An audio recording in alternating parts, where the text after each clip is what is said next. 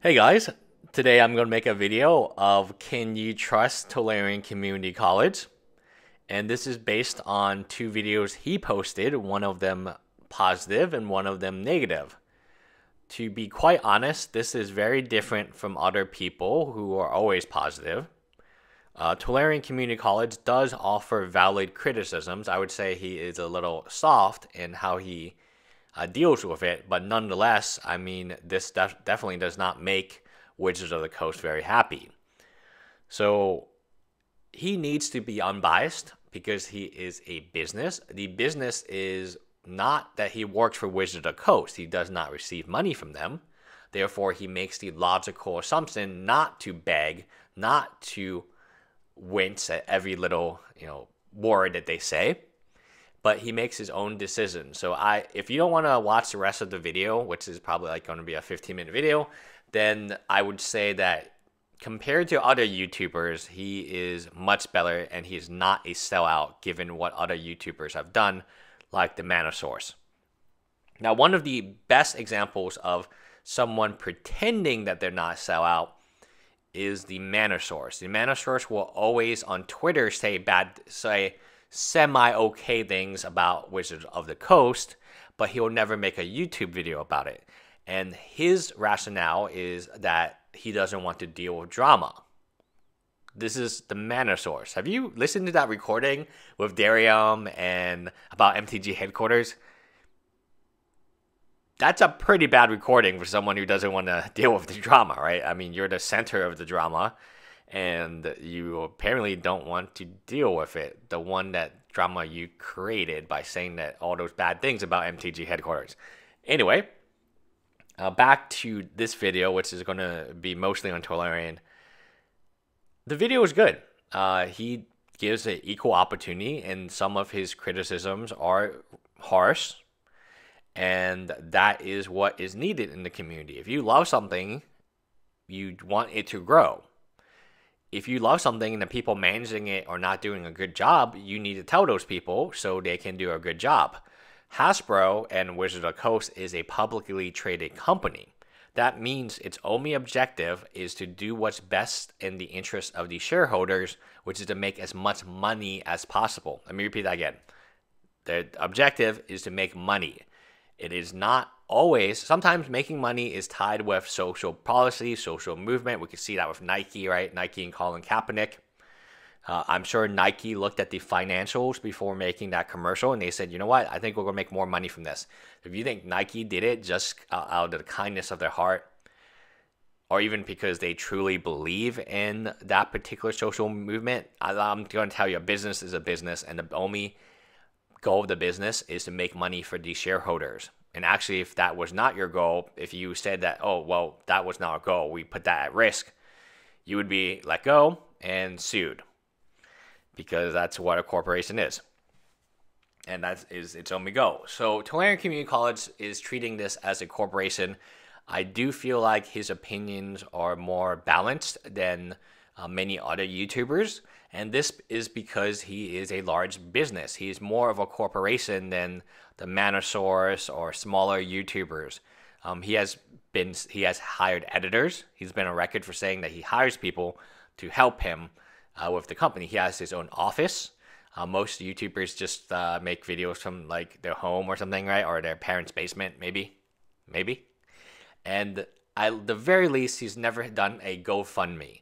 And that's a very important difference, in my opinion. And the difference why that's so readily important is he has received donations before to fix his basement when it flooded and other things that I thought were, borderline kind of weird.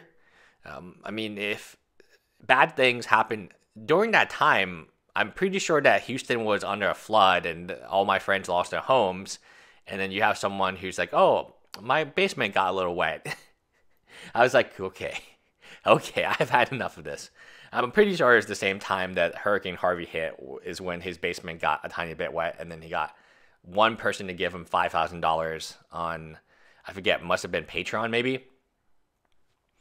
But my point is that he is at least on the platform that he's biggest, he's saying some negative stuff. The most YouTubers liked Weiss when they, quote, are not selling out to TCG player and, quote, they say the bad things on Twitter about Wizard of the Coast. But you understand his Twitter is all politics, and I mean, it gets lost. If you look at Wedge's videos, he doesn't ever criticize Wizard of the Coast. And he would never make a video like Tolarian did. And you could say that's because he is less into drama, or he's whatever, more community. He loves the community so much, he doesn't want to bring more drama. This dude brings all the drama. You just don't know, right? It's on these private Skype sessions. And, that wasn't the only private Skype session. And I'll leave it at that. There's more. And it's equally as bad. I mean, if one Skype session is him plotting with other YouTubers to take down another YouTuber, then you have to imagine what the other Skype sessions go into that are not public, right? So if that one can be made public, as bad as it is, imagine what, even I have some gripes. I'm kind of like, oh, okay, I probably shouldn't publish this. Because even I understand this is not the best to make public.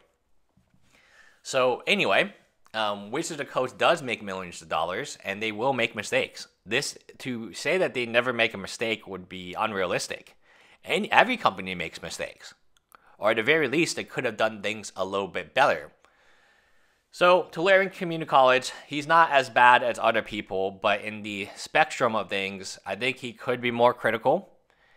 But at least he's trying to remain balanced. And that's important if he is selling product, right? He's moving product. He's moving binders, he's moving card sleeves, he's moving more card sleeves, I guess. More binders, deck boxes, wooden stuff. Other Magic product. And this is the way to position yourself as a business. I think the way he's doing it is correct. I might have my gripes about certain issues, but I have no gripes. I have no criticism as to the structure of his company. He is a six-figure company, probably making, I would guess, $250,000, right? From the reviews, the promotions, the Patreon, the other donations, and the meet and greets, and all this good stuff. So I would imagine that his company with other employees is making $250,000, and I can appreciate that. He's a business. He's running it as a business. Rudy runs his company as a business. Obviously, you guys know that. So I'm glad. But it wasn't always this way. The monthly Magic box wasn't done this way. The Puka trade wasn't always done this way. But at least he has changed. He has changed. And he's smart. He has a master's in English. So he is hired in a BA. And no matter how much you talk about him teaching and not teaching, he at least has the ability to find a job, which I would contest many of your favorite MTG content creators do not have that ability. Like if you put them in a workplace, they would fail and or make excuses and or, in the BBC term, ask for doles. So we call it handouts in the US, but they call it a dole. And I think it's a cool thing. Blank, blank, blank, mother of 8 has now received 8 doles for her 8 children. And they're like, oh, nice. It reminds me of doe, like the dare. I'm like, oh, that's kind of cute, the doles. Oh, so she received 8 does. Anyway, back to this conversation. I think that Tolarian Community College has realized that to survive, he has, like Rudy, he has to operate as a business, as a public figure, while the majority of other smaller YouTubers have not. If they're trying to make survival money out of this, it will be very difficult. They're still like engaging in, I would say, very, very close to scam-like activities. Like, how can I say it? Like, it's kind of more like Yugioh tubing, where you win a pack a day and stuff, but then the pack never gets sent out because the person never responds. Or the giveaway never happens. And I think those are problems, or that these people are paying like $10 for a $2 booster pack to be opened on the channel.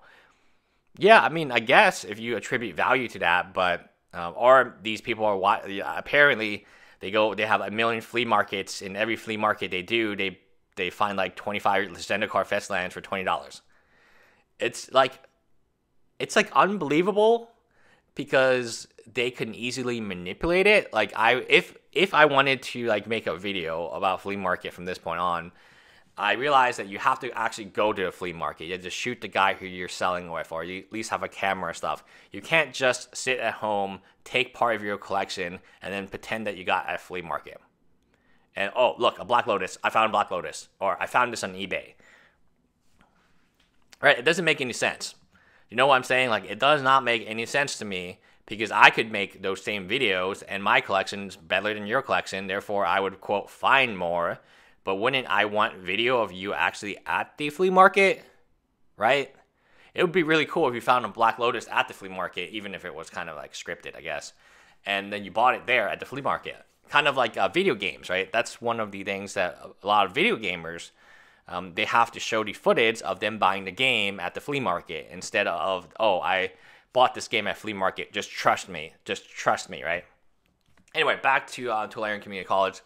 There are some issues, but at least he is professional. If anything, I cannot criticize him for being unprofessional at this point in time. I did criticize him in the past, especially on the monthly Magic box, which he didn't like. And I think it's the evolution of Magic channels that will... It's the evolution, and either the mana source has to get together with it, or he's going to eventually be left behind. And you know, you look at Rudy, look at Channel Fireball. Channel Fireball is a business, of course. Started City Games is a business. If you look at the largest YouTube channels, and I'm just a tiny little fish in the pond, right? So I know the one thing that people will do will say, "You're not as big as the mana source." Well, I also have a job and an income. And this isn't I'm not begging for donations, so do I need to be as big as a mana source? If my sole income, like Tolarian, like Weiss, like Channel Fireball, and like others, is tied up to this game, if that's the only way I'm making money, and that's the only skill set I have, then yes, you should be acting and behaving differently than someone who does this as a hobby. This is a hobby for me. This is not a hobby for Tolarian Community College. This is not a hobby for the mana source.